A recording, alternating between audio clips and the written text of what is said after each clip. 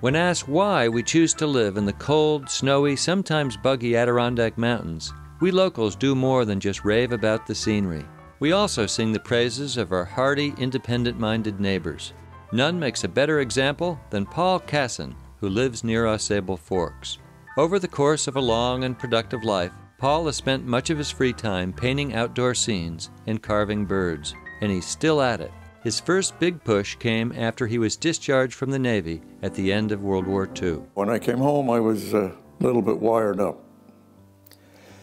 And people around me knew that I could draw, so they all encouraged me to try painting. It might calm you down. So I did, and I didn't take any lessons. A big mistake. It would have hurried things up. I started visiting museums and galleries just to see how the other guy did it and get my nose right up to the canvas to see how the strokes went, and I kind of felt the composition, and that's it. I've learned to paint with my head without even painting. So when I get to it, I know just what I want to do.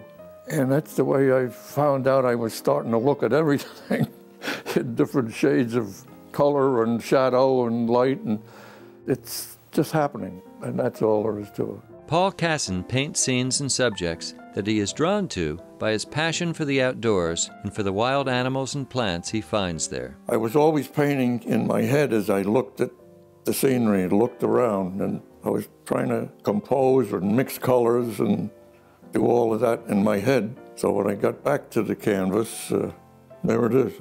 It just came out. Some of the paintings, I'm actually in that piece of woods. There isn't another thing around me. Every little thing in the woods is here, and I try to transfer it into the painting as much as possible.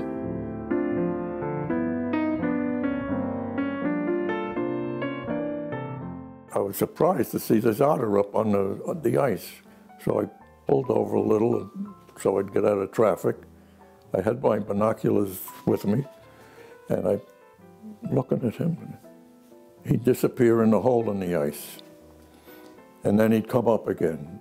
He'd have weeds dangling over his head sometimes, or wearing a chunk of ice on his head like a dish.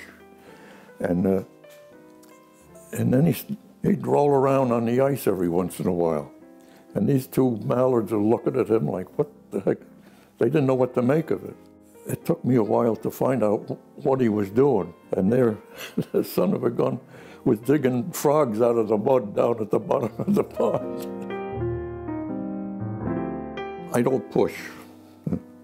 I just paint because I like to paint. And I think if I painted for the dollar, it would show in the painting. Early on in Paul's creative life, his energies began to find outlet in a new direction: the carving of birds and the painting of the carvings. A good friend of mine, Joe Staropoli, he asked me if I wanted to go duck hunting with him. We were in Bedford with the nursery at that time, and he had 50% ownership in a rig of decoys and the boat down in Mamaroneck. And they kept all the gear in the locker right on the dock. So I went hunting with Joe, and I noticed that the decoys were all pretty well beat up. And when the season was over, I offered to repair the decoys. They were mostly styrofoam. So I put new wooden heads on some and patched up others with wood. And I got the idea, well, I've gone this far, why don't I make the whole damn decoy?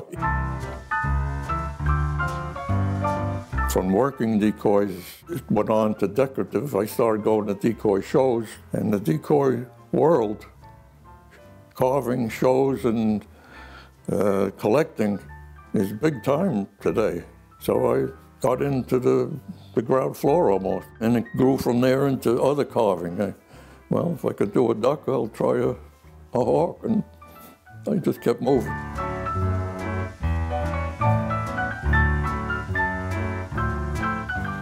A little of everything. This is the Drake hooded merganser. They are bigger than this. They're about the size of the wood duck. And that's the head up there, and this is the drake. This is done in the Barnegat style, strictly stylized bird, strictly for collectors. Most bird carvings, the bird is just standing there. And I try to put some life in them. You got that diving peregrine, and with the partridge, I've done them flying.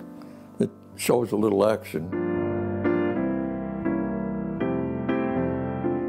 I was on my way over to visit my daughter in Vermont, and when I got down near the bridge, there was this peregrine over on the grass on the side feeding on a wood duck. I took a few long-distance pictures of him. On my way back, I stopped and investigated the site. He left the head and the wings behind.